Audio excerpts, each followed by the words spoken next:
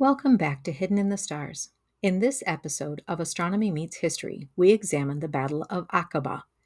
In 1917, as the Arabic people revolted against the Ottoman Empire, Thomas Edward Lawrence, better known as Lawrence of Arabia, and his troop of 50 Bedouin soldiers made their way across the desert sand dunes to engage with Ottoman forces holding the city of Aqaba. However, his army was concerned about making a night attack due to the full moon, which made the landscape as bright as day. Lawrence, however, was aware of the coming lunar eclipse and assured his men that there would be no full moon for a time.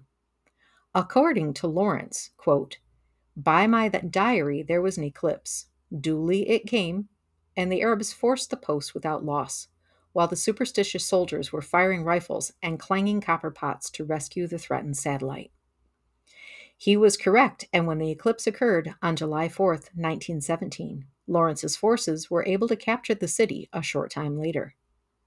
Were there other times in history in which the outcome was influenced by the cosmos? Subscribe to find out.